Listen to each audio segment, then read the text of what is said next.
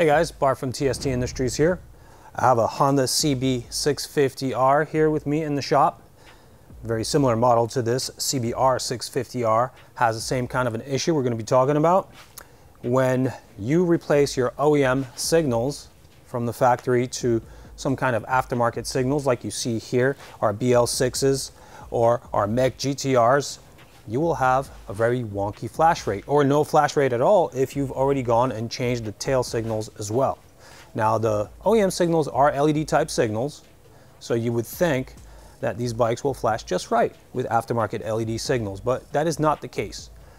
This system is designed with a certain threshold of current draw in mind, and if it falls below that, like it does with aftermarket signals, it tries to alert you that something is not up to spec. Now, typically you want your signals to be flashing, and the OEM signal relay is prohibitive of that. So we've come out with our Gen 2 flasher relay to combat that hyperflash or no flash situation.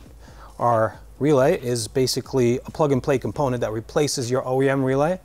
It actually hooks on to the rubber keeper that keeps this onto the bike in the same fashion as the OEM relay. And the only difference really is visual, and one small really cool nuance about our relay is that you can snap this cap off, remove the circuit, plug it in, and access this flash rate adjuster and modify the flash rate to your liking. Now, we send these preset to 85 cycles per minute, which is the typical OEM rate for most bikes. If you don't like that, if you want to modify it further, that's up to you. On this particular bike and the CBR650R as well, the relay is under the tank. Honda did not do us any favors with that. A bunch of stuff has to come off, but I'm going to break down the steps for you and make it as easy as possible with very simple tools. I'll make it all simple steps explained in detail, so hope you enjoy. Let's get started. All right, let's begin this process by removing the passenger seat. Then we'll grab a 5mm Allen key and remove these two fasteners here in the aft section of the front seat. And this will permit us to remove this seat off the bike. Now we will use the same 5mm Allen here on this fastener. And now this panel can come off. There are a number of Velcro type fasteners here, and also a rubber grommet with a peg type fastener that comes off. You just need to pry it away perpendicular to the center plane of the bike. Now this whole panel slides forward to unlock it and comes off. I'm just gonna leave it down here for now. I'm gonna do the same thing on the other side, same process.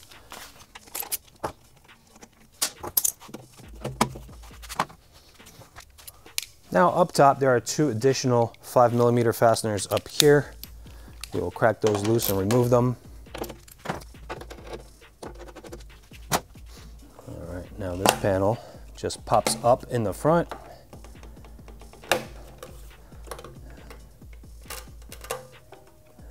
And it's pretty simple. Just have some interference clips that go under the tank around these rubber pieces here, and then also these mushroom type Velcro fasteners. That comes off, gives us access to the black shroud here around the ignition. This has two push type fasteners. You reset them by pressing in the center. When you press the center in, they become unlocked. You pull them out. It's pretty simple. Now this gets pulled up along the same axis as the ignition barrel, and it comes off.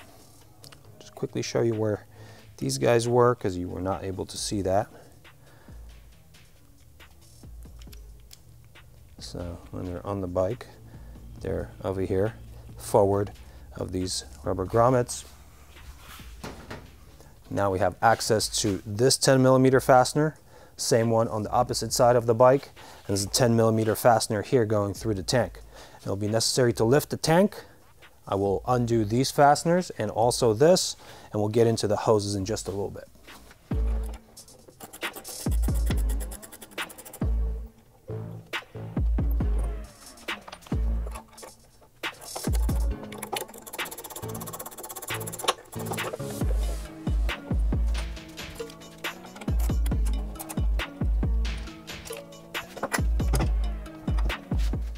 Next step, we will be pulling up on the tank very gently. Don't get too aggressive on this.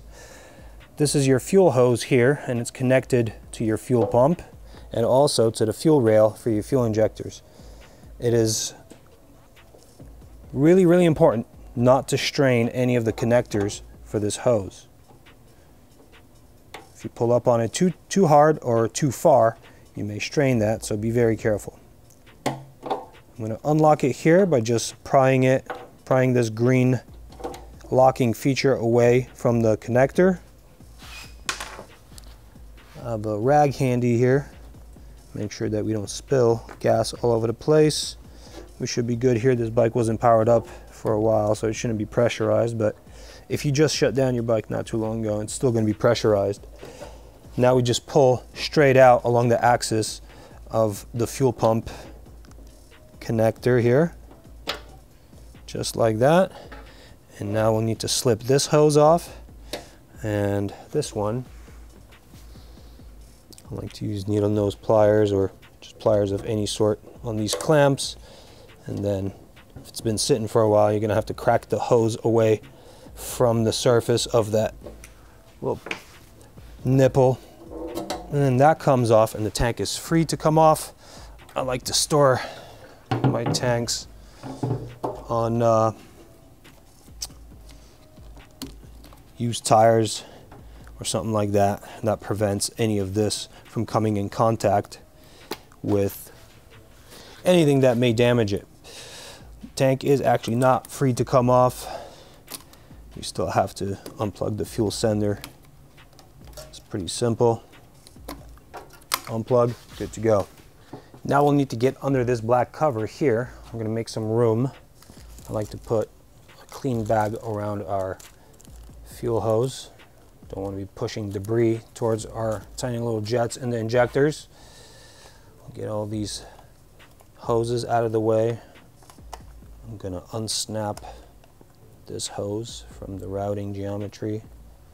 Now we've exposed these two push fasteners. They need to come out. Same as the front panel push fasteners. Press them down, that unlocks them. And I drop one. It's all right, I see it. Now this panel can be pivoted up a little bit. There is one more fastener, one more feature that holds this onto the receiving box that I cannot show you until I take it out. All right, this window has a clip that it interferes with. The clip is in this direction, so we need to push it up, forward, and then come back out with it. That comes out. I'm gonna fish out the push fastener that I dropped. Good to go there. And now we identify the relays. This is our relay box here. This is our flasher relay. Tight in there for my large fingers. I'm just gonna use my pliers to take it out. And now, consequence of taking this out is that this relay also comes out. The wires are pretty tightly wound down there. No big deal, we'll replace it later. All right, this is our Mitsuba guy. We're gonna have to slip off this cover, take down this rubber keeper. That will expose our plug. Pretty simple. Press on the center, that unlocks it. This comes out. As you can see, we have the same connector on our relay. A lot of people ask why we only have 2 pins in our relay when some of the OEM relays are 3-pin. Some of these are grounded. We've devised a circuit that interrupts the signaling circuit without the need for a ground or any external power. So still safe to use, no problem, as you'll see in just a moment. Simple plug and play, and we can test it. It's looking to be flashing at 85 cycles per minute. Everything's operating properly. If you want to adjust it beyond this speed, like I said in the intro, you take it out, you plug it in. Kind of just have to be mindful how you plug that in. You could just use the keying of this connector. You could actually leave it in the connector. That's probably the simplest thing to do. Plug this back in, make sure the actual pins interface with the pins on the female connector. Very important part here is to make sure that you keep this isolated from any other components and not touch ground. You can ground it out, short it, and that'll blow a fuse. All right, so now we'll engage a signal, and using a small Phillips, we'll go clockwise, counterclockwise, till we get the speed we like. All the way clockwise is very, very slow. Counterclockwise is crazy fast, kind of like a rave light. Somewhere in between will be your sweet spot, or perhaps back to somewhere close to 85 cycles per minute, like I like. Power it down, close it back up, and you are good to go. Now, I usually like to do this off the bike. It's much less cumbersome. There is a channel cut into this housing that accepts our circuit board.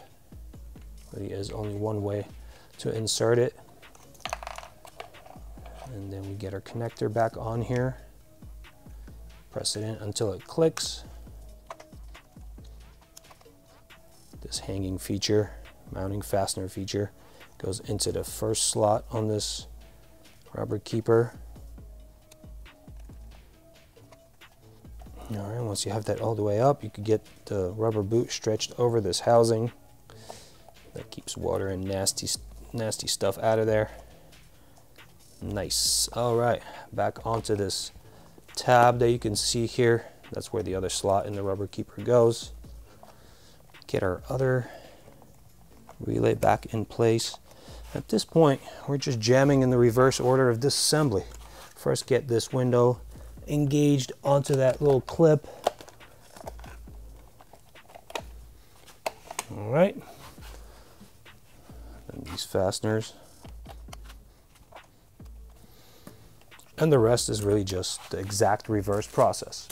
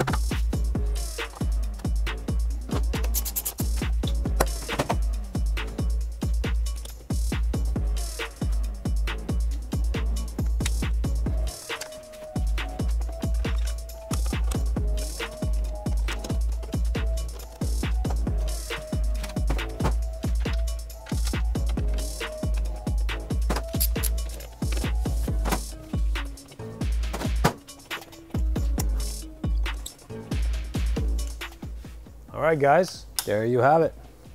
That's pretty much all there is to it. If you've installed any aftermarket signaling on your bike, whether it be our BL6 signals, our Echoes, our MEG GTRs, third-party aftermarket signals, or any combination of OEM and aftermarket, our relay has got you covered for proper flash rate of your signaling system. If you like what you see here, if you'd like to pick it up, it's tstindustries.com. We have the relays, we have the signals, we have a bunch of parts, and a growing catalog of parts for this bike and other bikes you may have So I hope you come check us out. Like and subscribe. Thank you for watching. Ride safe. Peace.